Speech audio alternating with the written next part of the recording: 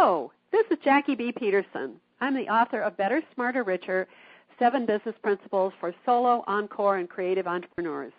It's my mission to help solos, those of you in one-person businesses, understand and apply the 7 solo business principles to your enterprises so that you can find more financial success. What I know as a longtime business advisor and consultant is that solo businesses are distinctly different from traditional businesses, and there are simply some things that you need to do if you're going to be financially successful as a solo. So please visit my website, bettersmarterricher.com. You can download the free ebook outlining the 7 principles, sign up for my free newsletter, and join the conversation on the blog, which is pretty lively. Of course, you can also buy the book, which is a fill-in-the-blanks workbook, which will help you understand your thinking that needs to change if you want to find the financial success you're seeking. Today's guest on our Solo Pro Radio show is Bill Zinke. Bill is an attorney, a management consultant, and a human resources professional. He founded Human Resources Services in 1969. He has always focused on strategic issues such as recruitment and selection systems, management training, and development and performance management. Long history there. However, for many years now, Bill and HRS, his company, have been focused on issues related to aging, retirement, and workforce planning, and the utilization of older workers, all issues we are going to discuss today. That focus on older workers led Bill to create a not-for-profit organization called the Center for Productive Longevity, whose mission is to stimulate the substantially increased engagement of people 50 and older in productive activities. I love that, being that I'm one of that population, and I'm all, as you all know, listeners, I'm all about this issue this year. We're going to talk a lot about encores and encore entrepreneurship. So hello, Bill, and welcome to the show. Nice to be with you. I'm happy that you're here. I'm very excited about learning more about your center, but first of all, you've been involved in human resources and workforce issues for 45 years. So what changes have you seen in the last few years as baby boomers and that generation reaches 65 and people begin to retire? What's going on? Well, I think there are a few salient factors to discuss. One is that people have begun to recognize that we had a great gift given to us from beginning to end of the 20th century, namely 30 more years of longevity. And so people are thinking about how they want to spend those additional years and also how they can afford to enjoy living in those extended years. So that's one factor. Another factor is that we have high unemployment, low economic growth, and both of those for the foreseeable future. So one viable option, in fact, the most viable option, is for people 50 and older to create their own business. So that's another factor. And a third factor that I'd like to mention is the reality that we have had a great recession, which began in the latter part of 2007, which had a serious impact on the financial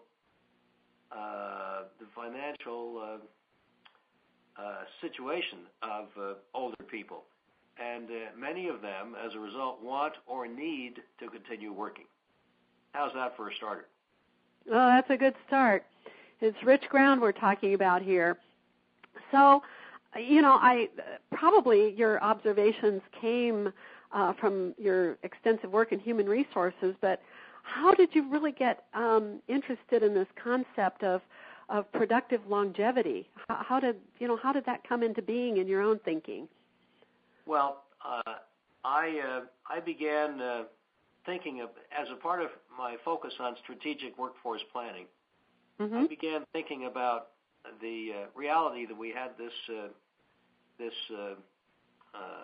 evolution of baby boomers coming along, 78 million of them, and how we could engage this talent pool, people with experience, expertise, seasoned judgment, and proven performance. I call that double ESP, by the way. Oh, well, tell me that again. DXP. Double ESP. Yeah, tell me about that again. Experience, expertise, seasoned judgment, and proven performance. Oh, I like that. Maybe yes. some of them even acquire a little bit of wisdom. And yes, yes. So, well, we've talked a lot about that. I don't know if you've listened to any of the earlier podcasts of the show, but we spent 3 sessions talking with a consultant about what would come under expertise and seasoned judgment, because we were talking about that culture in businesses has changed in the 21st century, and that there's new skills that kind of get lumped together under the concept of soft skills, but it has a lot to do with emotional intelligence and, teamwork in organizations and flat organizations, and changing from command and control to entrepreneurship and innovation, and changing to the concept of the people that are most valuable are those with the qualities of emotional intelligence. So we've talked a lot about that, and you've summed it up very nicely, because emotional intelligence seems to come a lot with maturity, seasoned judgment. Right. Well, I have a favorite saying: good judgment comes from experience, and experience comes from bad judgment. That tells us that kind of a life story, doesn't it? That's why older people can be more successful than younger ones. They have that double ESP, which the younger ones. Yes, they do. I like the way that you say that. And how heartening to hear you say that when I've been talking recently to a lot of groups that call themselves, they're working on recareering, and there's a lot of people who are really discouraged. They got laid off and downsized in the Great Recession, and they're looking to get hired again, and they might have sent out 200 resumes and haven't gotten one interview, not even one. And, it's so wonderful to hear somebody saying, this is the this is the group that has double ESP, and these are really, really valuable folks, and you're crazy if you don't bring them into your organization. Well, let me say this. One of my favorite sayings is you don't stop having fun when you get older. You get older when you stop having fun. Oh, I like that too. We just had a great editorial here in Portland in the newspaper, and it says you have to age, but you don't have to get old. And I kind of like that as well. In fact, we're lucky to age, as you call it. We've got an extra 30 years that people never used to have before. But you don't have to get old. You don't have to forget the beauty in life and the fun in things and the joy of being human. And you don't have to do that part. Well, as you know, I'm 86 years old, so I think that I do not consider myself to be an anatomical wonder. I think rather that I reflect the reality that people are able to remain productively engaged for significantly longer numbers of years. Yes, I think that's wonderful. I just think that's wonderful. I'm a youngster compared to you, Bill. I'm only 70. Well. So what is the Center for Productive Longevity? Talk to us about that and your nonprofit here that you created.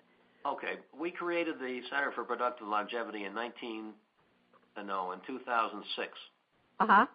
And the focus originally was on, the mission was to stimulate the substantially increased engagement of people 50 and older in productive activities, paid and volunteer, where they were qualified and ready to continue adding value. Mm-hmm. We have shifted our focus to entrepreneurship because we have high unemployment and low economic growth. One viable option, probably the best viable option, is for people 50 and older to create their own business. There are 99 million people in America who are 50 and older. That is almost one-third of the total population. And millions of these people want or need to continue working. And we need to enable them to do that. And so our mission has been to focus on entrepreneurship. That's fantastic. It's so fun for me to be talking to the choir here because I am so attuned with exactly what you have to say. When I go talk to these recareering groups, I say, for heaven's sakes, if you can't find the work you want, create it. What people are is, as you're talking about, we're subject matter experts. We've spent our lives learning things, and so not only do we have expertise about something that we can turn around and sell to someone, but, I'm sure you're very aware of what I keep calling the demographic hole, that there's, our 78 or 79 million baby boomers, and right behind them, the next generation of Gen X is only 33 million people. And what that means is we're approximately 40 million people short to replace the baby boomers leaving the workforce. And it seems to me that's a great opportunity for the baby boomers to turn around and say, I've spent 30 years in whatever, and I have information, and instead of taking it from the workforce and retiring with it in my brain, I can turn around and offer for sale as a consultant, a coach, a teacher, an advisor, a person that is going to mentor. I can turn around and teach this to this generation behind me who needs this information. And I just think there's just a fantastic opportunity for, people to do that, because the information is necessary. We still need it. I'm sure you see that as well. I'm going to play with words for a minute and to change your demographic hole to spell whole, W-H-O-L-E. I believe that we need to make older workers more of a whole part of our society. Yes. And instead of sitting on the sidelines, in fact, I call it sitting on their assets. I believe that we need to provide them with opportunities, or really stimulate them to create opportunities that will enable them to remain productively engaged and to continue giving value. As a matter of fact, I have a list of the reasons why baby boomers, and as a matter of fact, according to recent AARP studies, 80% of the baby boomers 50 and older intend to continue working when they leave their regular career jobs. But let me read some of the reasons why they want to do that. A desire to remain productively engaged in the field they are continuing to add value. A desire to remain intellectually engaged and keep their mental edge sharp. A desire to remain socially connected. To build their savings for the retirement years, including health care needs. A desire to start a new business and be their own boss, to march to their own drummer. Yes. Recognition that 30 years were added to longevity in the 20th century, and that they don't want to sit on the sidelines for that length of time, even though they don't need the money. Yes. Those to me are the driving forces for people 50 and older to remain engaged, and with high unemployment, the most viable option is to create a new business. What do you think? It absolutely is.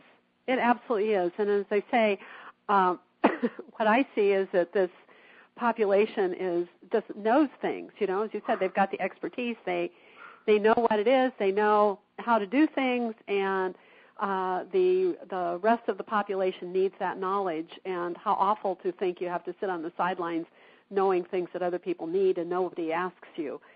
So, it's time to bring it forth. And I'm seeing that happen a lot. And I have a hard time with people that get too discouraged and just can't imagine that they've got anything to offer the rest of the world. It certainly helps to have an optimistic spirit and a positive attitude. As a matter of fact, that contributes to living longer. Yes. I think so too. So you started this in 2006, and how are you doing at getting your message out? What's happening? Well, I'm doing a number of things. Originally, our focus was on stimulating the substantially increased engagement of people 50 and older in productive activities, with the idea that we would stimulate companies to create flexible workplace options that would attract and retain older people. Mm-hmm. Came the Great Recession, and so we switched our focus to the entrepreneurship route, and in 2012, we held four, CPL that is, held four one-day meetings in different parts of the country on the benefits and opportunities of entrepreneurship for people 50 and older. Mm-hmm. And we did it in different parts of the country, like the Kaufman Foundation in Kansas City, Missouri, which is a focal point for entrepreneurship in America. Right. Then we went to Babson College, which is really, it is the only school in the country that is totally focused on entrepreneurship. Uh-huh. And then to Chicago on the campus of Northwestern and the Kellogg School, and finally the University of Denver here in our area. Uh-huh. And the response was very positive. We had over 400 participants in the four meetings, and based on the written evaluations they provided when the meetings were over, very, very positive. 97% of the respondents said that they were far more interested in entrepreneurship, and 74% said they were going to consider taking the entrepreneurial route. So I would say they were pretty successful. And then do you have any follow-up, even anecdotes yet from people where they come back and say, okay, I was so inspired, when we met at, in Kansas City or Chicago, I pursued starting my own business, and here's what I've done, and now I'm doing this. Do you have stories like that have happened? Well, after the meeting at Babson, a group was formed called the BEG, the Boston Entrepreneurial Group. Uh-huh. And they have been meeting. They've met several times at Babson College. And I know that there are some people who have created new businesses, but I can't give you specifics. I tend to look more forward than I do backward. Yeah. So we have. I've stayed in touch with a fellow who manages the group, but I have not gone back on specifics. Mm-hmm. But then in 2013, we held a one-day national conference on the entrepreneurship imperative for people 50 and older. That was quite successful. We had an excellent group of speakers, which can be found by checking our website that I'll provide later. Mm-hmm. We really we had an excellent meeting, and that has led me into what to do in 2014. I am collaborating with two of the speakers in last year's national conference on organizing a series of 5 two-part events in different parts of the country in, Atlanta, Chicago, Philadelphia, Dallas, and Seattle, which is somewhat close to your town. Yes. And each of those the first part is a general session for an evening, a 2.5-hour session in the evening for people 50 and older that talks about the benefits and opportunities of entrepreneurship. Mm-hmm. And then what follows is really an important addition. There will be about a month later a 2-day workshop, an intensive interactive workshop led by Jeff Williams, who has a long career in training and developing entrepreneurs, like 4,000 of them over the last 25 years. Mm-hmm.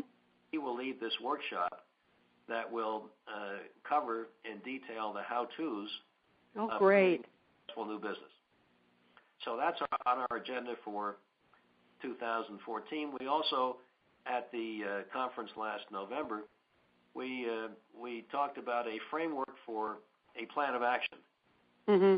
Action is what needs to be done at the governmental level and the private sector level and all the different segments to create an environment that is more encouraging and rewarding for people to create new businesses. For example, reduce regulations that at times seem quite burdensome. Yes. To create financial tax and financial incentives for people to create new businesses. A variety of actions that can be taken at the governmental level, also at the academic level. I believe that colleges and universities should be not only have courses and programs on entrepreneurship, but that they should tailor some of those activities to people 50 and older, because they're in a different position than the younger people. Yes. They have the double ESP, but they don't have knowledge about how to create a new business. What are the essential how-tos and how to make them work? Right. So, right. Yes. So, you know, I work part-time at the Small Business Development Center at Portland Community College in Portland, Oregon, and we are making a definite commitment to focus on Encore Entrepreneurs. And we are doing 2 programs with the local AARP and our regional Small Business Administration in April, talking about, we're calling it Work After 50 Plus. So we've got 2 events going on, April 22nd and April 24th. And then this fall, we are launching our Encore Entrepreneur program, which is going to consist of a session where, well, actually it's going to be 3 2-hour sessions where participants will work through getting clear about what their business concept is. Because as I've told you, Bill, I keep finding that people often can't imagine what would be a saleable idea, what would be a marketable idea. And I always tell people that the sweet spot for their business is where, if you draw a Venn diagram and your 3 circles are passion, talent, and a stream of revenue, that the sweet spot for your business is where those 3 circles intersect.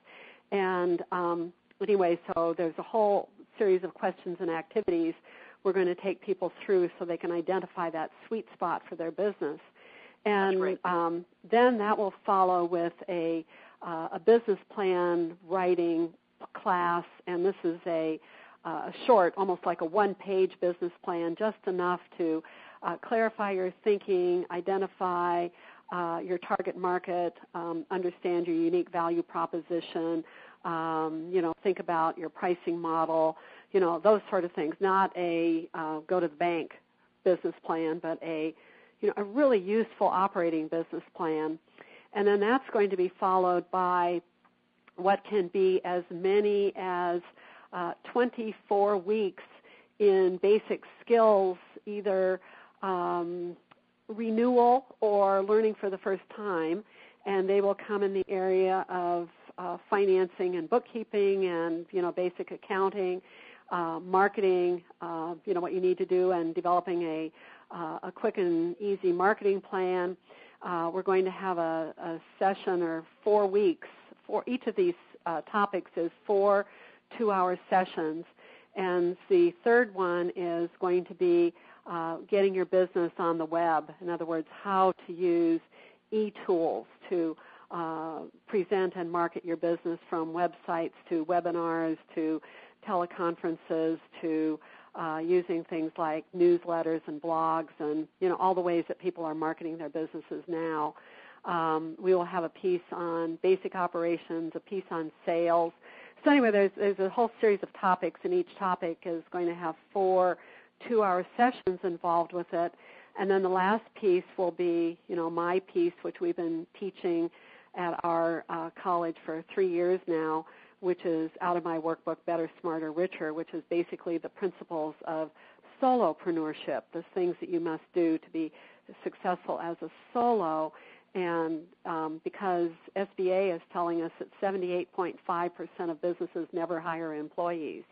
And I think that the model of solopreneurship is absolutely perfect, for someone who wants to monetize their expertise and wants to have a business that is one that they can do as long as they live. And it's just a matter of how intensely you want to do it. Yep, so anyway, we're going to have this whole program that puts together, it comes into about 32 weeks that they can, attend 2 or 3 hour classes every single week. And while they are doing that, we will have one-on-one business advisor or advisors working with them, and they will also have access to a peer group, a cohort peer group, where they can be sharing their experiences with one another. And anyway, we're going to be offering that entire program for $1,500, but our first, it looks like about 100 students will be able to apply for a $1,000 scholarship into the program, and then we'll be measuring business starts and, success of the group. Is AARP providing the scholarships? Or actually, the scholarships are coming through a department of Portland Community College. They have an organization that's got some funding called Life by Design Northwest that was set up to do some elder work about 7 years ago, and there's some funding available through that. And sounds incidentally, I'd like to put in a plug for your book. I think it's excellent, and I recommend that people buy it. Thank you. I appreciate that. We're just extremely excited about the both the need and the opportunity for us with this program, and the word is beginning to get out. We're already having people show up and say, okay, I can just tell you two I've recently talked to. One is a woman that's 52. She's reached as far as she can go in her career. She does accounting and bookkeeping. Her CFO has told her there's no place for you to go here, and I can't give you a raise. And she says, what I really want to do is accounting, bookkeeping, and business management for small creative businesses. And I've said to her, oh, my goodness, you are going to be so busy, you can't even imagine. And so we're going to get her started on her own business. And then a man who's 58 who has said, I'm a landscaper, I couldn't stand running my big crews every week, and I sold my business, and now what I'm doing is my specialty is vertical landscape walls, where you put up the wall and all the plants are in the wall, and water features. And I'm doing those on my own for people, and I'm just getting great satisfaction out of helping them bring, beautiful things to their yards and to their outside. So, and that's just Monday, So people are showing up almost in droves. About 50% of the people that have taken my Better, Smarter, Richer program at Portland Community College are people 50 plus. And they're just saying, we hear you work with our population, and here's what we want to do. So it's really exciting. Would you agree that older people, 50 and older, need to learn differently about entrepreneurship than younger people? Oh, sure, because they've got life experience. They need stuff that is very practical and very hands-on.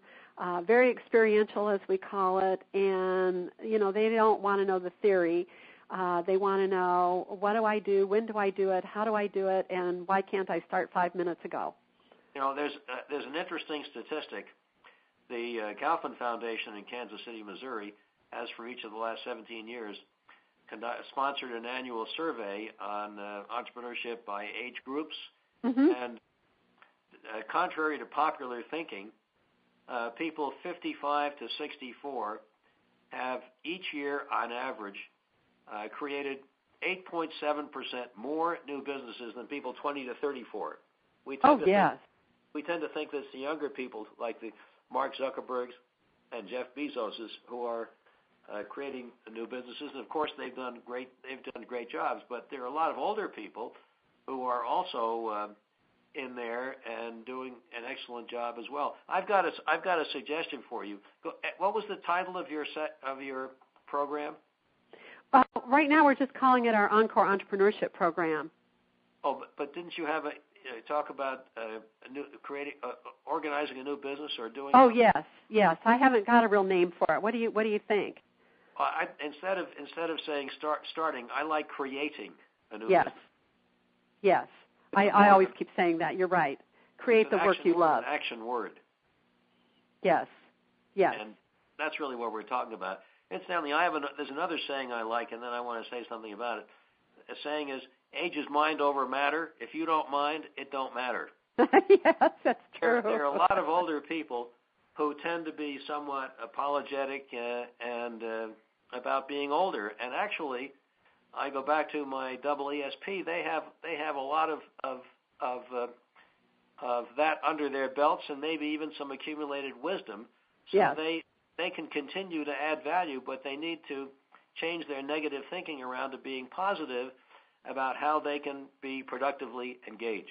I think that's very important, because I know from all the people with whom I've got someone on my board of directors who is 92 years old. Oh, great. His name is Bruce Merrifield. He was Undersecretary of Commerce for Economic Affairs for 4 years during the Reagan administration. He went on to become a chaired professor at Wharton School, creating an entrepreneurship program for them. And he's 92 and going strong. And another fellow on my board is named Bill Webster. He was at different times the director of the FBI and the CIA. He is latter 80s, and he's continuing to practice law, and he's very busy. So I just give you those as examples of people who are just examples. They're not unusual. They are simply, they more reflect the reality that demographic change has added a lot of years where we can remain productively engaged. I think that's just wonderful. You know, I think that what we've got to overcome is kind of maybe the picture of when we grew up and how old our grandparents were when they were 65 or 70, you know, and we're not that.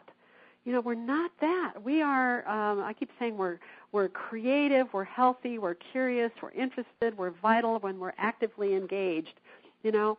And I keep thinking that the surprise, because this seems to be a surprise, the surprise is not that the population age boom, you know, age wave, as Ken Dykewald called it, you know, was going to come. We've known that for 20 years, that this age wave was coming. But I don't think there was an expectation of how, you know, healthy and creative and energetic people would be. I mean, have you thought about that? I think that was a big surprise.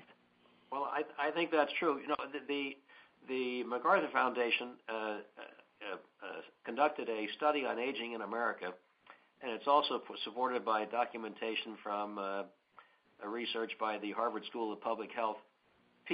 Older people who remain productively engaged enjoy better health, report greater satisfaction with life, and live 5 years longer than those who sit on the sidelines.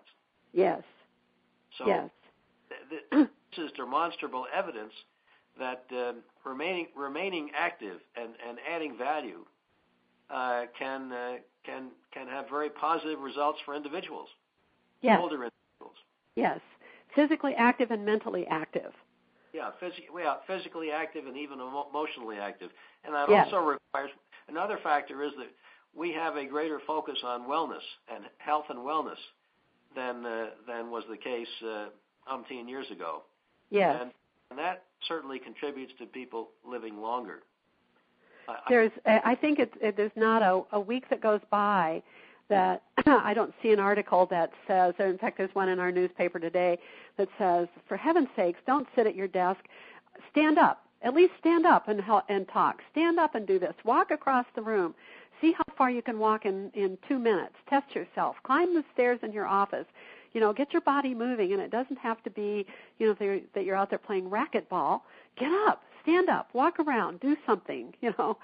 And that we have to be in motion and have to keep our minds active. One of my future guests is going to be a man who is one of the founders of a group called Mind Ramp Consulting, and they're talking about brain health and cognitive enhancement, and he has put together a program called Memoaerobics, where he, you know, works with people on, you know, just brain games to get your brain cells moving. And he said, what I have learned is our brains love change. They love surprise. They love curiosity. They love music. They love new things. And, you know, that's, I think, is part of being productive, you know, productive longevity. I totally agree. I I have a stand-up desk in my office, and I frequently will work from that instead of sitting down. And I also, I'm a great believer in physical fitness. I work out 4 times a week at a nearby health club, and I tend to eat a healthy diet, although I'm not anal about it. But generally, I eat a healthy diet, and I believe that these are things that contribute to your living longer and in better health. Yes, yes. Because I can remember being a lot younger, and people would say, "Gosh, if you eat well, you can live another 5 years." And people would say, "Well, who wants to be a little old lady or a little old man for 5 more years?" Thinking of somebody that is feeble or wheelchair bound or not engaged, not productively engaged, as you say it. I like your words. And you think, well, I don't want longer of that. If I'm going to become that, the sooner I leave the planet, the better. And it's that what we're finding now is that does not have to be. You can choose differently, and when you choose differently, everything changes. I talked before about having an optimistic attitude and a positive spirit. I really believe that's important. A lot of older people really do believe that they are over the hill and out of the game when they've reached a certain age. And with the increased longevity of 30 years, that simply is not a relevant way of thinking. I enjoy telling people that I'm over the hill. I pause for a moment, and then I say, and what I've learned is you pick up speed going down the other side.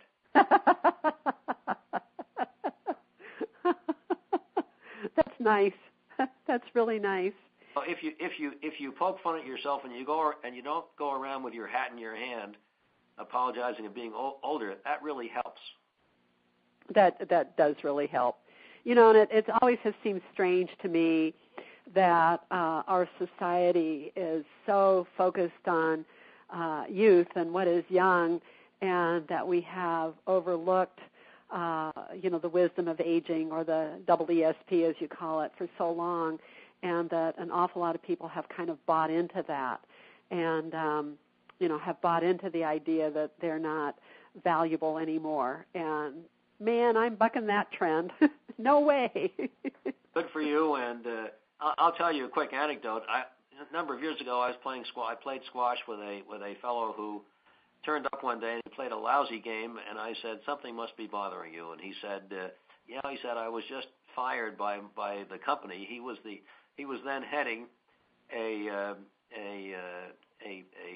team in the technology field.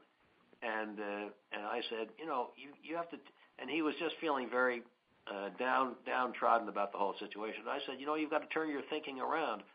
You've been managing this high technology group, and you have a lot to offer other companies. And what you need to do is to talk about what you can offer that will add value. And instead of going into a meeting with your hat in your hand and being apologetic. And so, about a month later, we played squash again, and he had a happy face. He had accepted my advice and followed it, and he had a new job. Oh, that's great. So it's just one small example. A lot of it depends upon how you feel about yourself. Yeah. That is conveyed to others. Oh, immediately. I like to say life is what you think it is. Well, that'll do. And if you think it's awful and you're being put upon and things aren't working and there's no future for you, you're right. And if you think it's an exciting time and there's all kinds of opportunities and there's wonderful places to be involved and things to do and new ways to be in the world, you're right. And we make that future ourselves. So Bill, you talk about the economic imperative of all of this, of Encore entrepreneurship. So do you want to talk a little bit about that economic imperative? Well, yes. Many people have had their financial situations adversely impacted by the Great Recession that began in the latter part of 2007. And so one reason it's an imperative is because many of these people want or need additional income. Another aspect is that with 99 people, almost one-third of the total population, 50 and older, we have a huge number of people going on to the entitlement programs. Mm-hmm. And it is simply unsustainable to have all of these people drawing from instead of continuing to work and contributing to the economy. Mm-hmm. So that, to me, those are two aspects of the imperative. Another is that we need to use this talent pool. They can help to entrepreneurship. This is the point I wanted to make before. Creating new businesses leads in many cases to hiring more people and therefore increasing employment and also economic growth on the national level. So that's another aspect of the imperative. We now have a poor economy. It's barely growing, and we have high unemployment. So enabling or stimulating these people to create new businesses has not only a benefit on them, but also on employment and economic growth at the national level.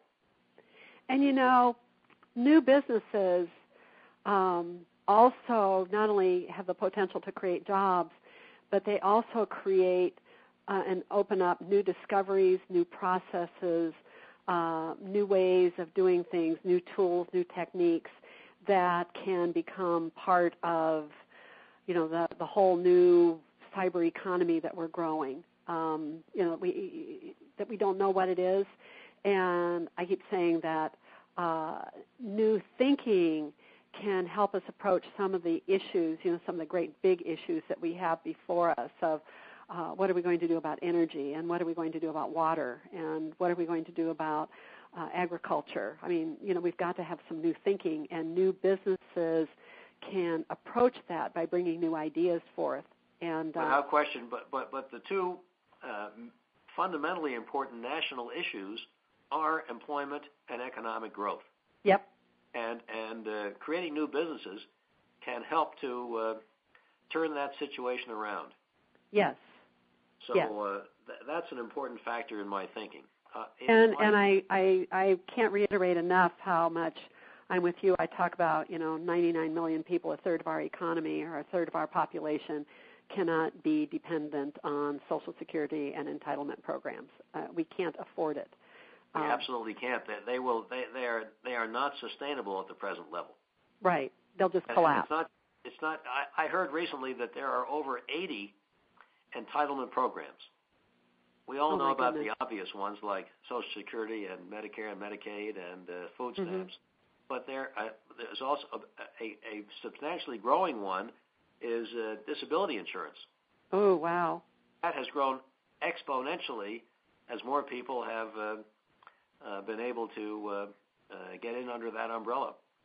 So we are really facing tough economic climbs unless we turn the situation around and stimulate substantially more new business creation. Yes. It's a fundamentally important issue.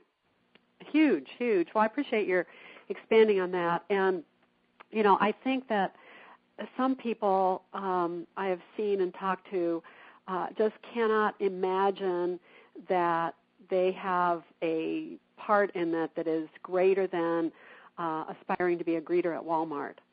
And, I just go, oh, my goodness, no! Let's sit down and talk about what it is you know how to do and what you love and what you've been, spending your life working on.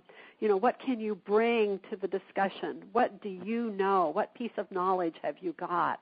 What expertise have you got? Because whatever it is, whatever that piece is that you're holding, the world needs it. So let's find a way for you to create a business out of that and not only take care of yourself, but share what you know, with the rest of the world.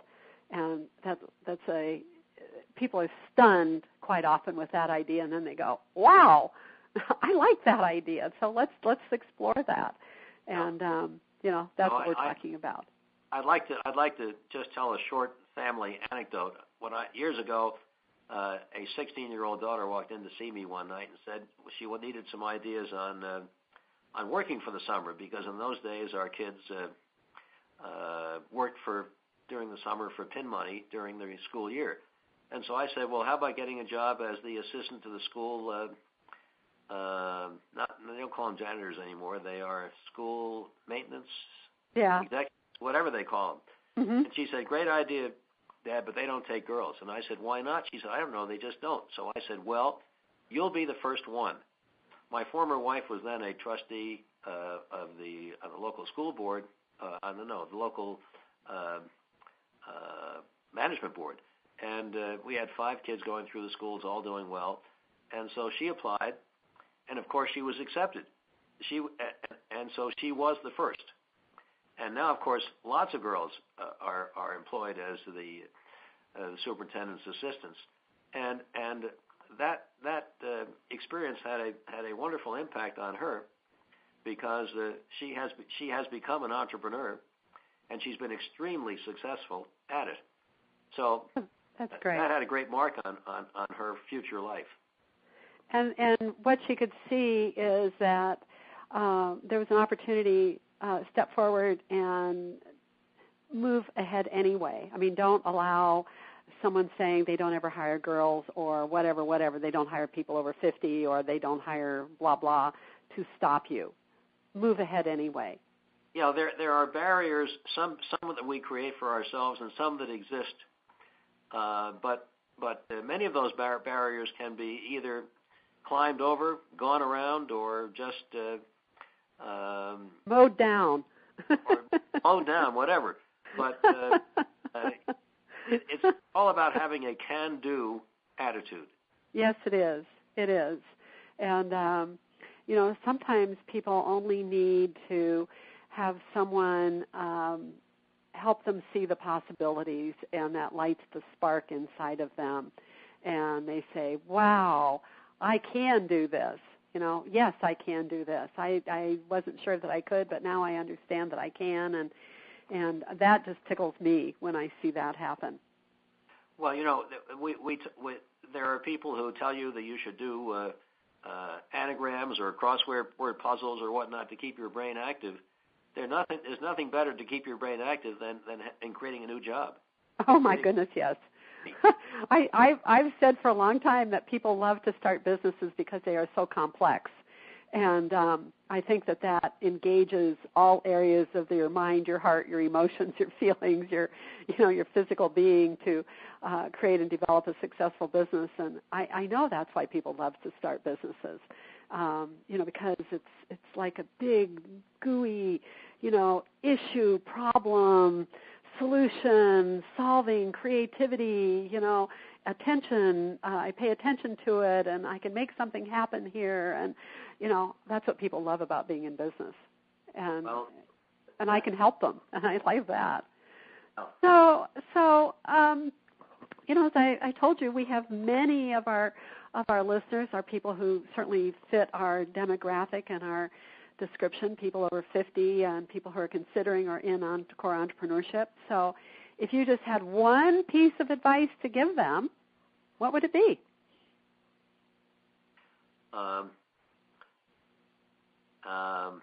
Let me see.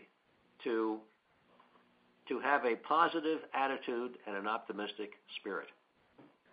Right. I can't think of anything more important than that. I guess I'd put sense of humor high on the list. Yes. I used to. What would you put on top of the list? Yes. I used to, because sometimes I get people that aren't very positive, and I used to say, okay, what I want you to do is take any 10-minute segment during your day and review it and think of everything that went wrong. I couldn't find a parking place. My car was dirty. I was running late. My coffee spilled, whatever it was.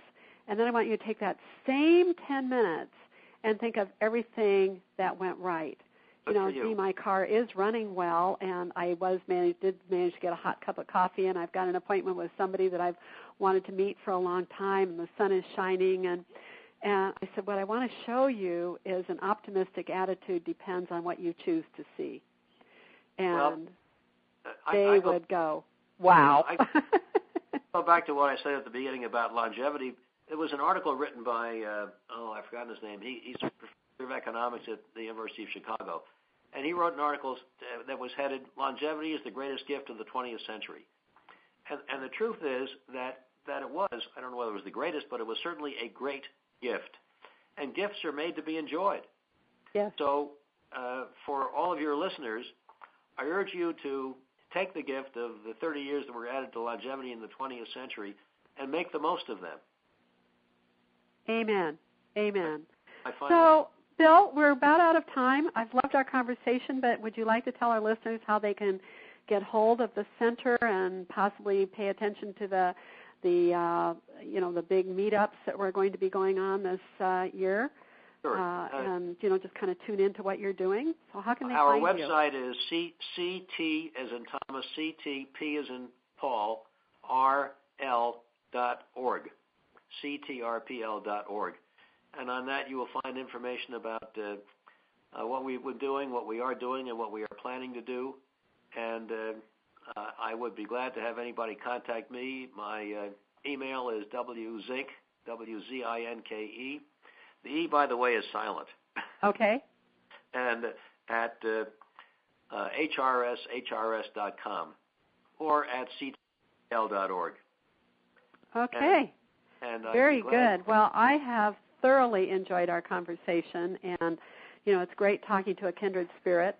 And listeners, I just want to remind you that you're listening to Solo Pro Radio, and this is your host today, Jackie B. Peterson. I'm the author of Better, Smarter, Richer, 7 Business Principles for Solo, Encore, and Creative Entrepreneurs. And I hope that we will be able to count on you tuning in next week as we continue to, this year, talk about the issues and the practitioners of Encore Entrepreneurship, and that this is a program that informs you, inspires you, and says, hey, me too. I can do things to make my 30 years of bonus life much more exciting and productive for me. And so I want to thank you for tuning in today. And, Bill, I want to thank you for being with us. It was a pleasure to be involved, and I put in a second plug for your book. I think it's excellent. Well, thank you. Okay. Goodbye, everybody. Goodbye.